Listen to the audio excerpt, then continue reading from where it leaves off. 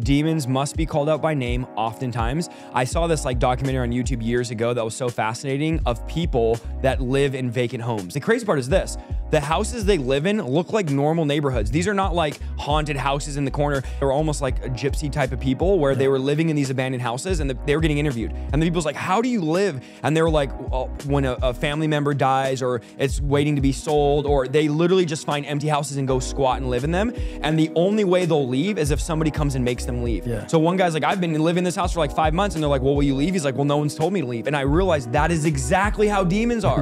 And they live in these nice houses and they don't leave until somebody comes. And demons are renters. They don't own us, but they do come and live inside of us. Matthew 12, we are spiritual houses, and we have to go with the power of the Holy Spirit as like the sheriff's department of God and be like, you're being evicted from this house. You've been hiding in this house. You've been squatting. You've been living here for so long, but we're actually going to evict you today. You have to go.